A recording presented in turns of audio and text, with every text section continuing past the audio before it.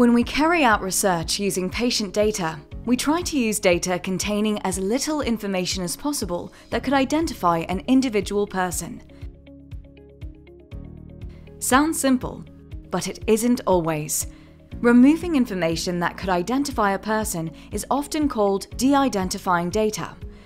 Data where all information that could identify an individual has been removed is sometimes called anonymized data. Like news reports about COVID cases, where statistical information from many people is combined. Data like this does not have to be protected in the same way as identifiable data. There are many levels of de-identified data and how much protection is needed.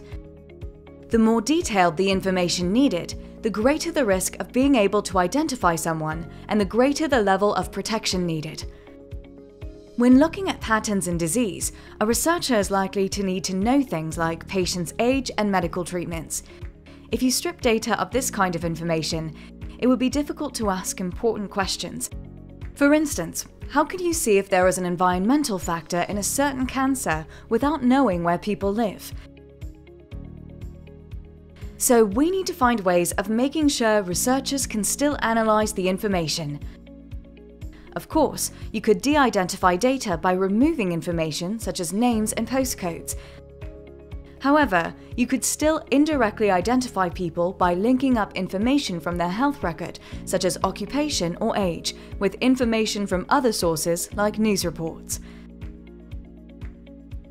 One solution is to use what are called pseudonyms or replacement identifiers, which don't reveal a patient's real-world identity.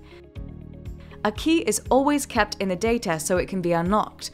For the patient Rosemary Supergirl, you might remove her name and pseudonymize her NHS number. Only the NHS trust looking after her data can use the key to unlock the pseudonym and reveal her identity. And there's another solution. Information can be put into groups or bins to make it harder to identify people, like using age ranges instead of date of birth, or date ranges instead of a specific day.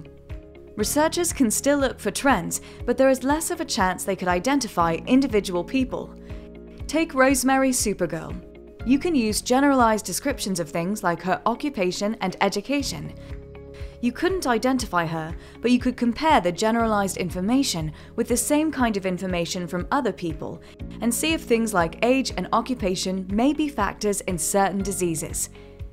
Even so, sometimes this information is too vague, and a decision needs to be made about how much identifiable information has to be included, and so how much protection must be put in place. But how do you decide?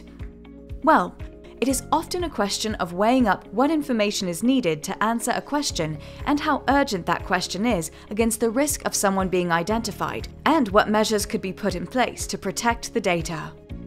That leaves us with more questions, like, how do you balance these risks and needs? And are there other ways of keeping data safe?